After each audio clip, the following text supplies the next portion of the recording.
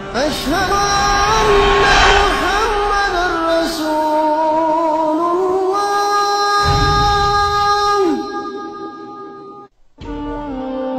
கடவுளை பற்றி சொன்னவர்கள் எல்லாம் கடவுளாகிவிட்டனர். ஆனால் கடவுளை சொன்ன கடவுளாக்கப்படாத ஒரே ஒரு மத தலைவர் யார்?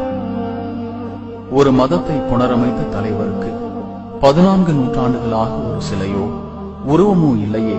யார் இவர்? இவரின் பெயர் 24 மணி நேரமும் உலகெங்கும் முடிக்கிறதே. யார் இவர்? 14 நூற்றாண்டுகளாக சிலையோ உருவமோ ஆக்கப்படாத ஒரே ஒரு அரசியல் தலைவர், ஒரே ஜனாதிபதி, ஒரே சக்கரவர்த்தி, ஒரே ஒரு உச்ச நீதிமன்ற நீதிபதி யார்? மனிதன் என்றால் தவறு வரும். அவன் எழுதும் புத்தகத்தில், அவனது கருத்தில் ஆண்டுகள் செல்ல செல்ல பல திருத்திய பதிப்புகள் வெளியிடுவார்கள். ஆனால் 14 நூற்றாண்டுகளாக இவர் சொன்ன செய்தியான ஒரு நூல், ஓர் எழுத்து, ஒளி, அர்த்தம் ஏதும் பிசராமல், மாற்றத்திற்கு அவசியம் இல்லாமல் அப்படியே இருக்கிறதே. திருத்திய, திருத்தப்பட்ட, விரிவாக்கப்பட்ட, சுருக்கப்பட்ட, பிழை நீக்கப்பட்ட பதிப்பே இல்லாமல் இன்று வரை இருக்கிறதே. காலத்திற்கு ஏற்ப மாறாமல், மாற்ற அவசியம் இல்லாமல் அப்படியே இருக்கிறதே. அதன் பொருளும் அர்த்தமும் எல்லா காலத்திற்கும் பொருந்தி வருகிறதே. அறிவியலை மிஞ்சுகிறதே இந்த நூல். அது எப்படி? இதை எப்படி ஓர் எழுத படிக்க தெரியாத ஒரு நபர் சொல்லி இருக்க முடியும்? அதுவும் 6ஆம் நூற்றாண்டில்.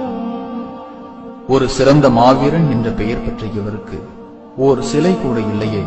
யார் இவர்?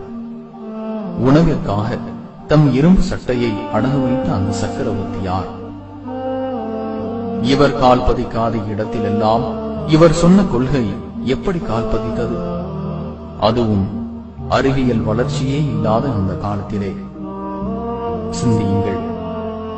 எப்படி 6ஆம் நூற்றாண்டில் வாழ்ந்த ஒரு மனிதர் சொன்ன செய்தி இன்றும் பரவி விரிந்து வளர்ந்து கொண்டிருக்கிறதே. என்ன காரணம்? அவர் சொன்ன நூலைதான் சிறிது புரட்டுங்களேன்.